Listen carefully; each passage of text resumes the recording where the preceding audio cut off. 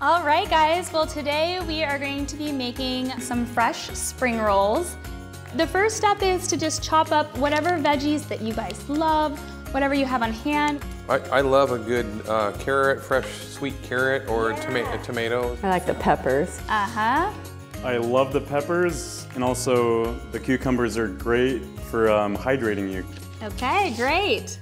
The next thing that we're going to do is I filled a pie pan with some water, and so we're going to kind of rehydrate our rice paper wrappers here. As you soak it, don't stress if it still feels a little tough. We want it that way. So now you can add any of the veggies, any of the tofu, any of the herbs. We have basil, mint, and cilantro here. We have some brown rice noodles. So Sarah, I was looking for, where's the meat? I don't see the beef or the meat.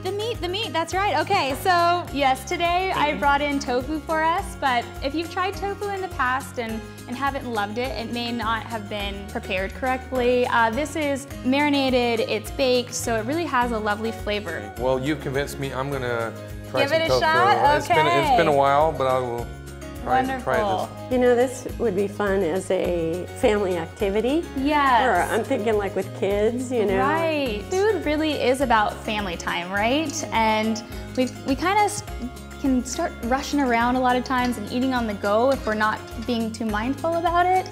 And so I think that it is a wonderful thing to get the kids in the kitchen and to do it together. It's really nice. Think about putting the food in the third closest to you. That we're gonna start by taking that edge that's closest to us and kind of pulling that over the top of the veggies. And then you'll take the corners and fold those in to seal the ends. You kind of have that same mentality of when you're rolling a burrito. Wow, this was easier than I thought. All right, really good. All right, so dig in. All right, I'm looking forward to it. Well, I really like the peanut sauce. Uh-huh. It's really delicious, and I'm not tasting the tofu. I mean, it just fits right in with it, and it's really good. You know, I've always kind of been skeptical about tofu. Uh-huh.